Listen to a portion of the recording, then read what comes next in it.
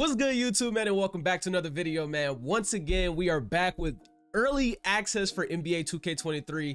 I want to give a huge shout out once again to 2K for inviting your boy out for Community Day and getting me out there along with other creators to capture, early gameplay footage and stuff like that and make content for you guys.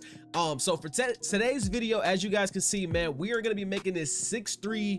It's a 6'3" small forward build, and I'm not going to lie, like, I low-key feel like this could kind of be like a meta build in a sense, along with like the 6'1" guard as well. So I got a lot in store for y'all, man. If anybody's new to the channel, make sure you guys subscribe to the channel. Don't forget to turn those post notifications on, and let's go ahead and get straight into this. So y'all can see right here, man, we are rocking out with that 6'3" with the height. 175 is the lowest way that you can go with this, with the wingspan of 6'3" as well.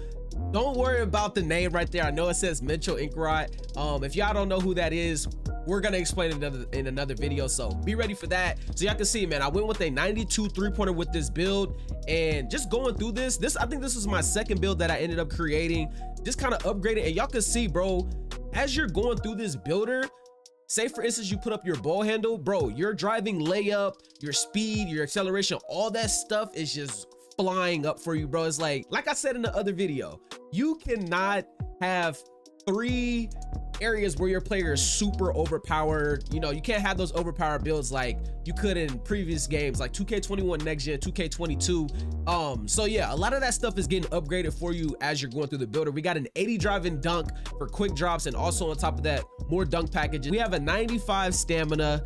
You guys can see that the defense is definitely lacking. So this is what I would say when you're going through your builds.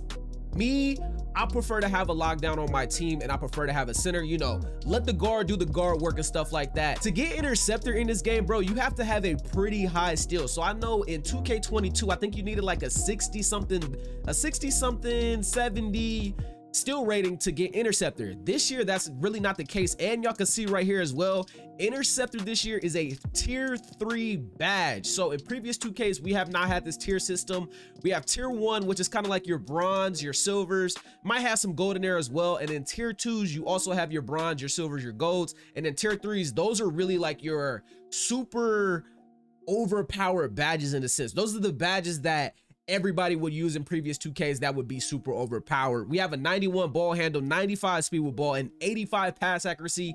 In older 2Ks, 2K22, 2K21, that's like your gold bullet passer range, 80 being like the start of that to get that gold bullet passer. I feel like this 6'3" build is going to be pretty decent, man. You have an 80 drive and dunk once again. You have a 72 drive and layup, which is really good. Like I said in the other video as well, man, I feel like the layups are going to be pretty good this year compared to dunks. This build also does get slashing take, man. So you get slashing take, you get shot creating take, you get sharp take, and you get playmaking take. You can see the shades of right there. Mikal Bridges, we have RJ Barrett, and we have Latrell Sprewell, man.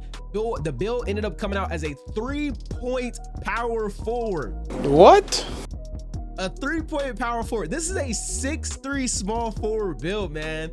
And it came out as that. We got a new build name, and I actually ended up liking how this build came out. I think I'm gonna lab this up a little bit more once the game comes out, once I get my hands on the game, and I'm gonna try to make like a crazy like 6'3", 6'4", maybe even a 6'5" small forward. I just feel like these heights might be kind of fun to use even on a 2v2 or even in a 1v1, so I feel like that's gonna be kind of lit. Giant Slayer on gold, we have that. Fearless Finisher on bronze, we have Acrobat on bronze as well. And if I'm not mistaken, I'm pretty sure I threw on Giant Slayer as my core badge. Yes, so you guys can see core badge, we have Giant Slayer right here. Now on to the shooting, man. 23 shooting badges right here. You already know, Green Machine on bronze, we're gonna have that. Guard up, I'm not gonna lie to y'all, I actually really do like the guard up badge, so I ended up throwing that on gold. So right now we have amped on gold. I ended up changing that, trying to figure out exactly where I want to throw these shooting badges. Deadeye, see, here's the thing about the tier system, man. Shooting badges, you have limitless range, you have Deadeye, you have blinders, and you have Agent 3s. In 2K22, those are kind of like your main 4 shooting badges that you would want. You would want Chef, you would want Deadeye, you would want blinders, you would want Agent 3s, you would want those pretty much all on Hall of Fame. This year you can't do that, so GG's to that. Agent 3s, we ended up throwing that on silver. Now into playmaking, y'all can see quick first step on Hall of Fame, unpluckable on gold. And once again, comparing to like Trae Young, Kyrie Irving, those type of guards, you might even be fine with like silver or bronze unpluckable. We'll just have to see once the game comes out how these lockdown builds are going to be, how people are going to be performing with these lockdowns. I also ended up going with killer combos on gold as well, and handlers for days on silver. Y'all already know handlers for days on silver, handlers for days on bronze. I think people are gonna have to stick with like silver being the maximum. Now, if I see people like really like trying to lean towards having that on gold, bro, hey, best of luck to you. You have Clamp Breaker as well. Clamp Breaker, not my personal favorite badge. I don't think I'm gonna have this on my build. And Mismatch Expert, I probably will end up having that on like silver, gold, maybe. We'll end up rocking diamond probably on bronze for, you know, my spot ups and stuff like that. So right now we have Mismatch on silver. We're gonna throw that diamond on bronze.